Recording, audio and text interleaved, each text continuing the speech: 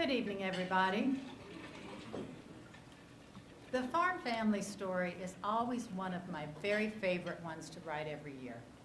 And I think that's because I get the privilege of telling the story of one of our farm families and letting everyone have an idea of what they do to help feed the world. We always look for a family each year that is committed to the soil and active in the community. And we certainly found one this year with the Paul and Eadie Edwards Jr. family.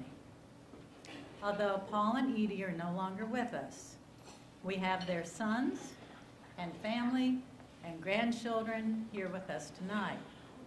We also got a picture of as many of the family members as we could get together, and that's going to go home with them as a reminder of this award this year. So would you please join me in welcoming three of their sons to the stage, Paul and Rick and Dave, and please join me in recognizing them for the honor of being the Farm Family of the Year for 2020.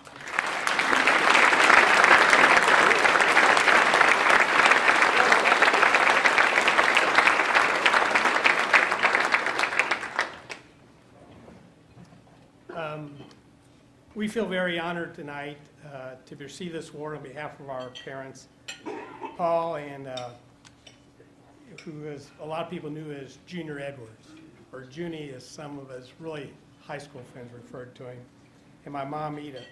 And looking back over the list of past recipients, we feel very humbled and to be added to this list of great Quincy area farm families. The dairy farm is located northwest of Payson, between Payson and Quincy.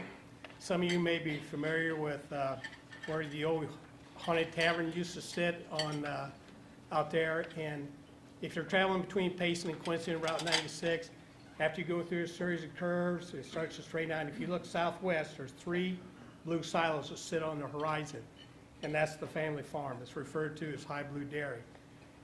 If you're traveling 336, you go past the 96 intersection, you go through the mountains and start up the hill. If you look back off to the left or the east, you can see the three silos and the buildings from that direction as well. Greg and Dave own the family farm now. It's named High Blue, and they continue to milk a herd of 110 to 120 Holsteins with about 60 replacement heifers on the 200 acres at that location. Please let me introduce you to some of the rest of the members of the family. Greg is up here. Jeanette is sitting over, if you would stand as I. Their son Garrett lived at the dairy. Garrett couldn't be here tonight. He worked 5 straight nights at Blessing on the night shift.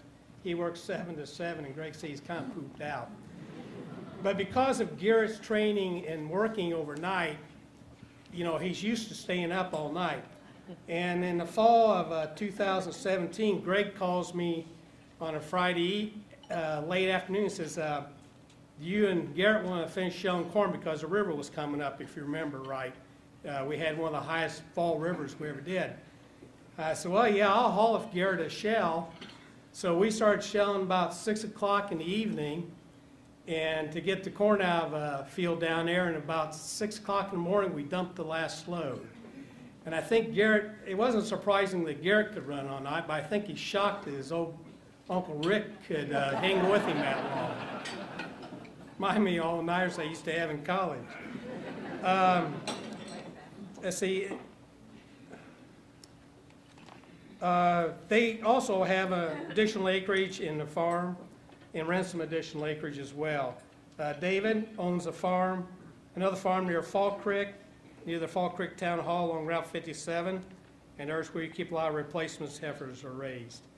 My wife Mary is over here, and I own a farm and live just east of Marblehead, and we have a farm down in the river bottoms near the Fall Creek Town Hall. The Snyder Drainage District starts on the farm that Mary and I own and Andy owns part of, and then it goes for miles south. The problem with this, most of my farm ground is on the wrong side of the levee. Okay. I also work employed at TI Trust as a farm manager, and I'm a state certified real estate appraiser, and I specialize in farmland. Two of my daughters are here, Olivia and her husband Corey, and then Aiden and Lila, my two grandkids, who have known to ride in the combine with me and on the tractor, and then my daughter Marissa.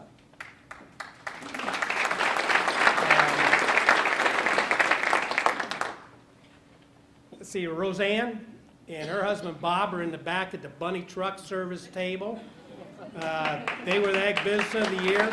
Their son, we'll just hold all the applause so we can get through this a little quicker, I guess. Their son Ross is back here, which would be Pauline's grandson. He works in the business. They're at Bunny's Truck Service. Amy and her husband Dave are over here. Stand up, please. Their son Ben and Nick are back at the Bunny table causing mischief with Ross, as it have for the last 30 years. Nick, let's see,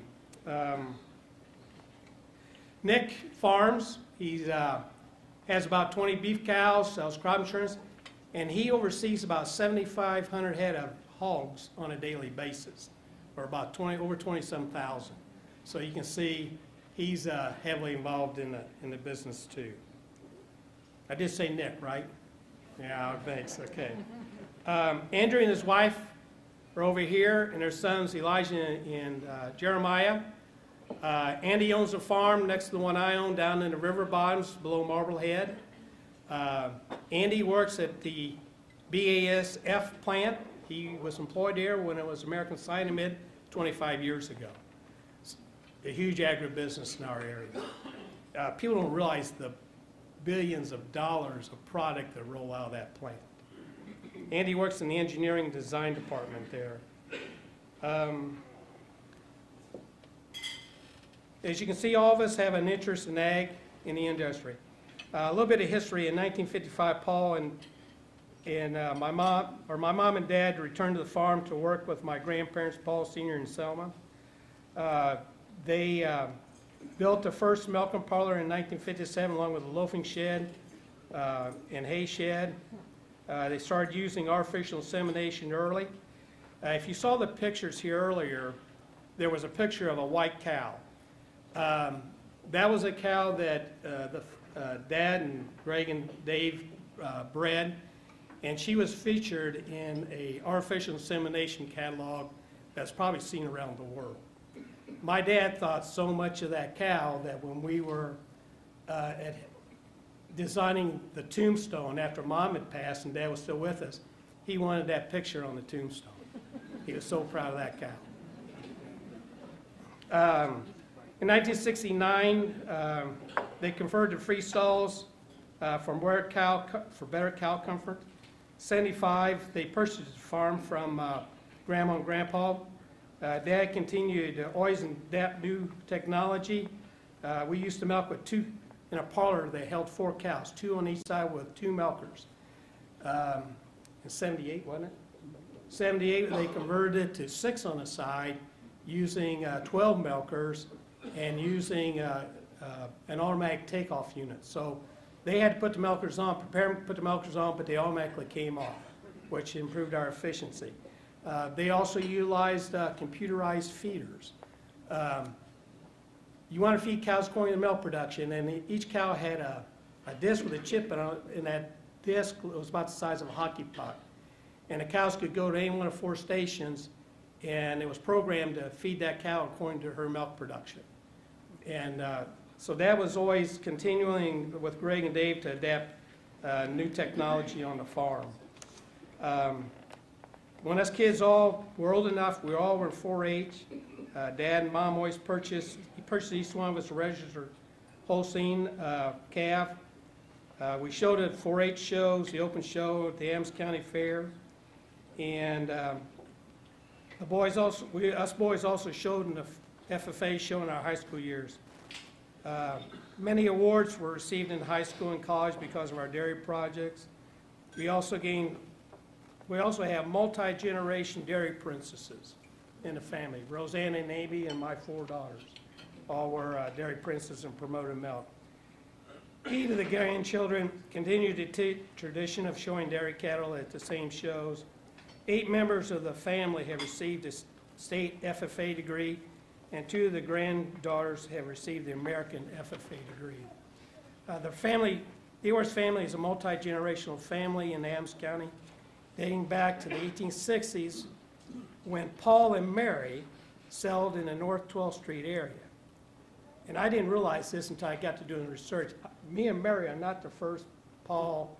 My name is Paul Richard Edwards III. My wife's name is Mary. My great-great-grandfather who settled this area was also, and mother were Paul and Mary. And we didn't discover that till just here recently. And as the generations have passed, the 7th and 8th generations are already riding in the tractor cabs and combines. Even after retiring and moving off the dairy farm, Mom and Dad continued to be involved in the dairy. Mom kept the books, prepared new meals for everyone at the dairy, and if a few extras showed up, Mom didn't know how to cook for less than 12 people. That's just the way it was. There was always plenty of food. Dad continued to work with Greg and Dave. He mowed, raked hay, chopped silage, spread manure, did tillage work. Greg said that Dad did not concern himself as much help, but that was not always the case, because that always meant that was that much less that Greg and Dave had to do. Dad was still chisel plowing during the fall before he passed. And then that spring before, I farmed on the side and I recruited Mary to drive the tractor.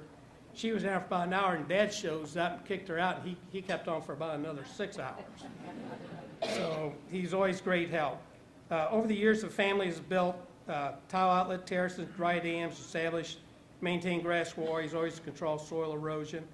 In the 1970s, we planned a windbreak around the farm, and Dad made us boys promise we would never tear that windbreak out. And if you saw a picture of the farmstead, part of that is still there yet today. The other part we got taken out in some windstorms. Paul and Eadie received the 1985 Governor's Award for their soil and water conservation practices and stewardship of the land. Paul and Eadie were ahead of their times when it comes to the importance of educating young children where their food comes from, especially milk and dairy products. For almost 40 years, beginning in 1964, they hosted 3rd graders from the Payson grade school at their farm. They came and spent the morning feeding calves, watching cows being milked in the milking parlor, and learning about the dairy business. And what would a visit to a dairy farm be like without chocolate milk, cookies, and ice cream to finish out the morning? Paul and Eadie were active not only in the community but also in the church. Mom was a 4-H leader for many years. Mom was the Quincy Herald-Whig Farm Wife of the Year and recipient of the Paynesville Lions Club Service Award.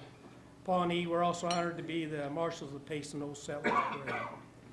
Mom and Dad instilled in us kids to be involved in our communities with the church and the agriculture industry. In doing so, each of us has served that in many capacities over the years. Greg was on the Prairie Farms Board and Soil Conservation Board. We've all worked at the church picnic and been very involved.